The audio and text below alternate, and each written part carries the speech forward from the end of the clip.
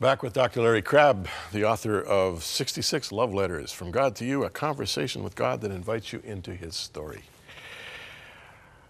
Ecclesiastes.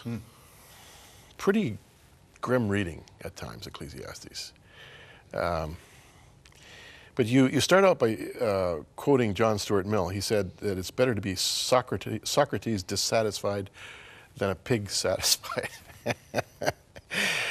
But you then have the Lord say, look, I can't make myself settle for the shallow happiness. No, this is you speaking to God. You say to the Lord, I can't make myself settle for the shallow happiness and contrived excitement that too many churches and most secular society provide. Now, this is a life examined, because what you're doing as a Protestant evangelical is you're going right into the heart of the matter and saying, are we real here? Are we just making this all up? Is everything vanity? It can feel like that. Armand Nicolai is a Harvard psychiatrist, and he's a Christian man who I've had the privilege of getting to know a little bit. We had a 3-hour luncheon together a little bit ago. And in his book called The Question of God, where he compares C.S. Lewis and Sigmund Freud on their philosophies of life, he makes a comment talking about Harvard students.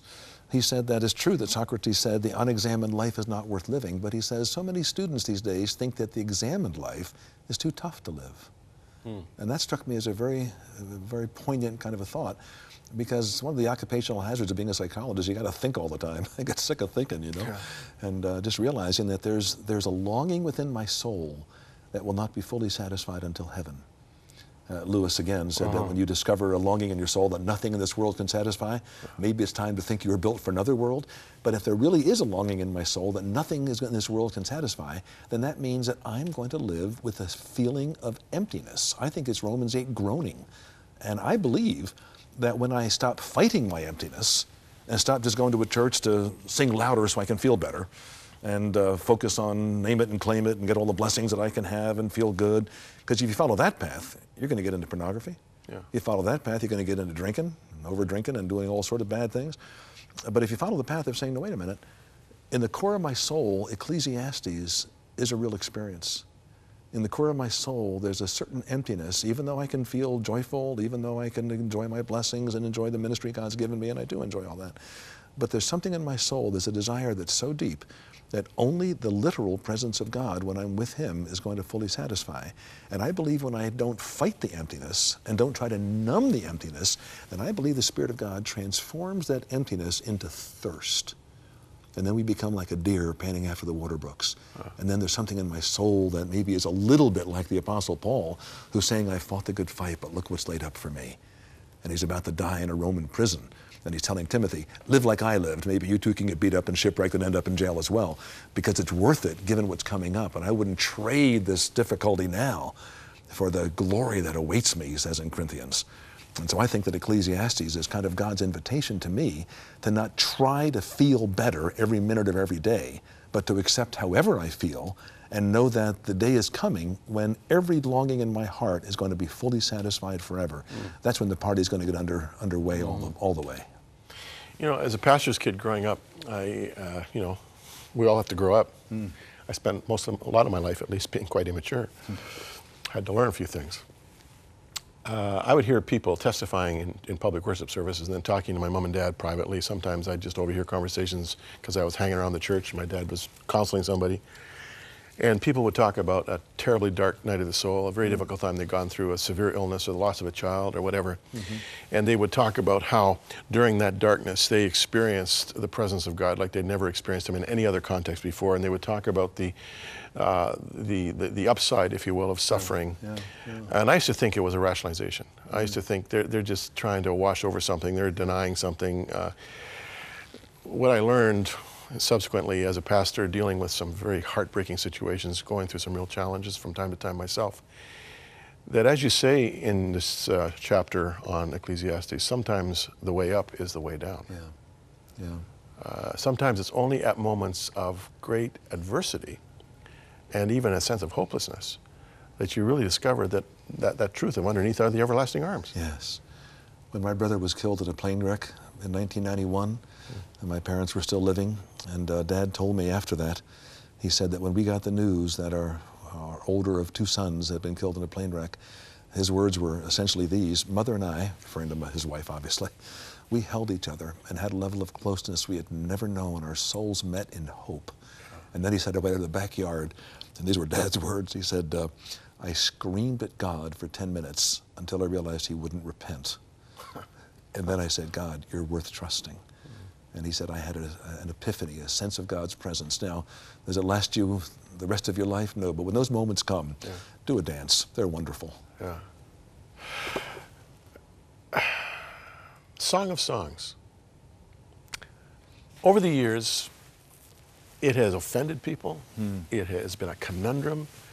The rabbis wrestled with it. Church fathers wrestled with it. Christian theologians have wrestled with it. Is it a love story about physical love? Is it some kind of metaphor? Is it an analogy? Is it about Christ in the church? You know, and so you read all this stuff. From your perspective, you're calling it a love letter to Larry Crabb. What did you learn from the Song of Songs? All of the above. All of the above. All of the above. I think it's wrong to kind of falsely sanctify it. Right. By taking out the physical aspects, the incredible joys of physical love. I mean, sex was not Hugh Hefner's idea, it was God's idea. That's right. Yeah. And so I think he's celebrating physical love. It's rather clear in the text, it seems to me, and nothing's wrong with that.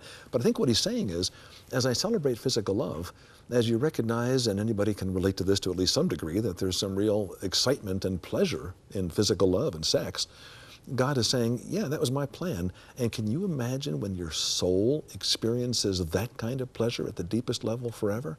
That's ultimately what's coming up, and you can have tastes of it now. You can love your wife, you can love your husband, and if you don't have a husband or wife, then sex is off limits for you. I don't think that sex is meant to be a pleasure available outside of marriage. But does that mean that the single person is destined to unhappiness? No. I think the message of Song of Solomon is God is into pleasure. God is into fun. God is into love. And then we say, I don't see it. I look at the world, I look at cancer wards, I look at divorce courts, and I go, God, help me know what you're doing here.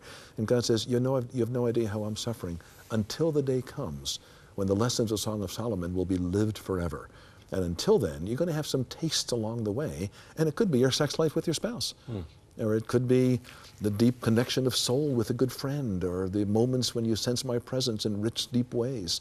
The Song of Solomon is God's way of saying that, yeah, Job you're going to hurt, and Psalms come out of hiding, be a community, and Ecclesiastes it's going to be difficult. Proverbs we forgot in there. Proverbs, there's some principles for living, obviously. But you follow all that and understand that the end of it all is incredible joy, incredible pleasure, including sexual fun here on earth. The traditional view is that Solomon probably wrote the Song of Songs, as he did Ecclesiastes, Proverbs, maybe some of the Proverbs, if not all of them. A lot of wisdom coming out of a guy who really knew how to mess up. He really did. I mean, it's a bit of a mystery. Yeah. That this guy couldn't practice what he preached. Or maybe when you're a king, like Bill Clinton with Monica Lewinsky said, I did it because I could. Yeah. Maybe when you're a king, you don't have inhibitions, you don't have any rules, although you've got wisdom for all kinds of other people. Yeah. There's no explanation for this, really. No, there's not. I get two thoughts out of it. Yeah. I think one is that you can have a great deal of wisdom and not live up to it. That's rather clear. Solomon's certainly an illustration of that. But the second thing I get out of it, which to me is far more important for me personally, is I can be a mess and still be used of God. I don't have to get my act 100% together before I can be used of God and His purposes. And Solomon certainly didn't have his act together. Yeah. And yet God used him as a writer of certain portions of Scripture. Yeah. My goodness, maybe the kind of mess that I am. One of the reasons I love having my wife in the audience when I speak, she's the only person who knows what a mess I am, and she still thinks I should be up there.